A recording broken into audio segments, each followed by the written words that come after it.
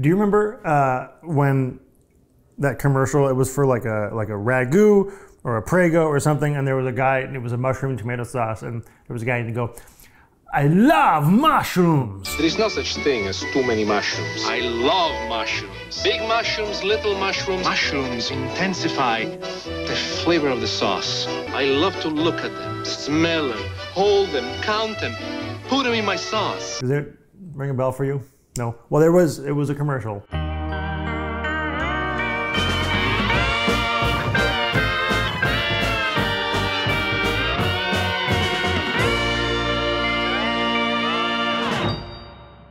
Today on Independent Pantry, we are making my new favorite way of making a rustic mushroom tomato sauce. I've got about a pound of mushrooms mixed with a pound of pasta and 1 can of tomatoes. A lot of shallots, a lot of garlic, very strong flavors in this one. So like rosemary, strong flavor, thyme, strong flavor, shallots, strong, garlic, mushrooms, tomatoes, pasta, maybe cheese if you want to. If you don't, it can be vegan, but if you do, nice little pecorino is nice in there. You can use any mushrooms you want. But the point of this is I kind of want them to be in big chunks. So with shiitake, you want to take the stem off. If you're lucky, you can just kind of get in there. And also, you don't even have to cut mushrooms. You can just rip them into cool sizes too. Do we have like a sound effect of like someone cheering? Like every time it goes like, yay! Shit. Shit. Sometimes that happens. I'm just gonna put some water in here and then we're gonna let them just kind of let some of the dirt come off them.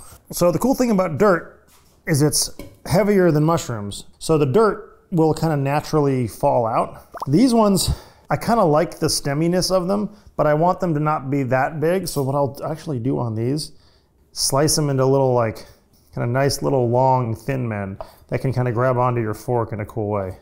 I feel like if someone said they're like high in folate, I'd believe them and then be like, I wonder what folate is. Now, some people get really serious about like, and now they've absorbed water and you gotta dry them off and yada, yada, yada. I don't do that. It's water, it's gonna cook, it's gonna braise, I'm not worried about it.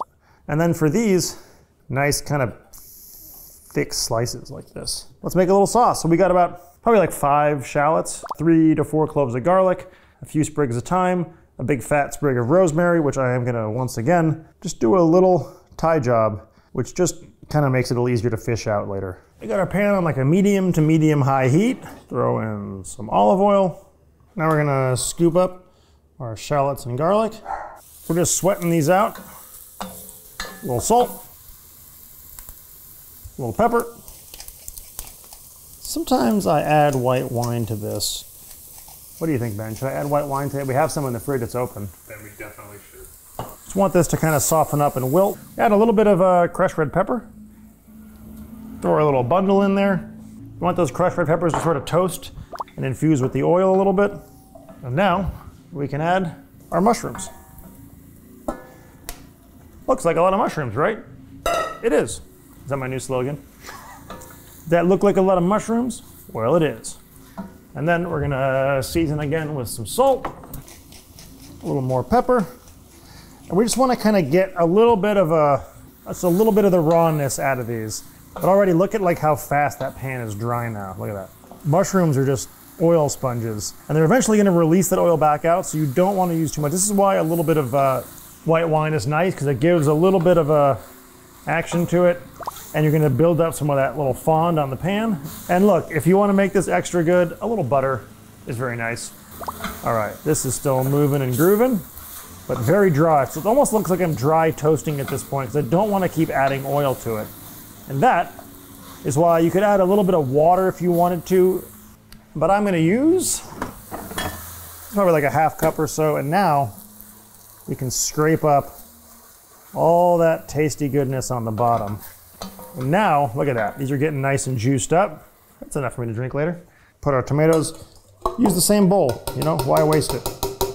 Here it comes. Now, you're gonna want to make sure you use a rubber spatula or a little water to slosh inside of this, because here's the thing, folks. They charge you for the tomatoes on the inside of the can. Now look at this guy bubbling nice. Look at that, it already looks pretty red, doesn't it?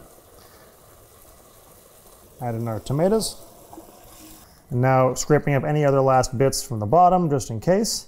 A little more salt and pepper. We're just gonna drop this down to a low simmer. That's it, we're gonna leave it for 30 minutes. And then you're basically ready to go. Woo! Woo! Now we're just gonna take this guy out. Water's boiling. Remember, the goal here is you want it to be salted like a well-seasoned broth. A little box of the old fusilli. Cook this until it is al dente. Al dente, of course, named after Albert Dente. And then scoop it, sloop it, dish it, and wish it. Nope. As always, if you don't have this handy little guy, just drain it regular, but save a little scoop of pasta water in case you want it to help bring the sauce together.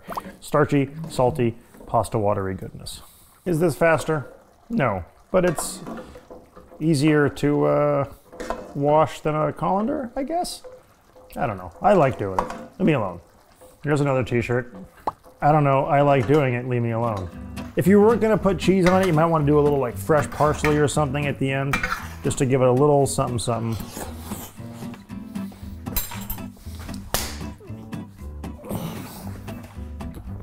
That's very hot and very good. A little salt.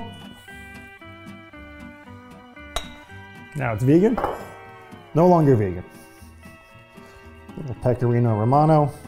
I like a little more olive oil on top of the cheese. It looks cool.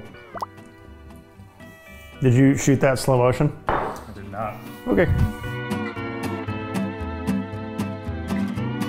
This looks pretty good, right? It's a good thing this bowl's not hot. We're shooting a few episodes every day while Ben's around. We're kind of batch shooting. And so sometimes, like when I made this, I really did not want to eat it because I'm very full. We've been cooking all day. This is the last dish of the day. But then I start eating it and I go, oh, this is really good. Doing a lot of things at once. It's like earthy, like the rosemary, the mushrooms, the thyme, with these kind of earthy notes. Then you get acid from the tomatoes and from the white wine. The shallots kind of round it all out. And then you get that little funk from the pecorino at the end. God damn, this is good. I love mushrooms.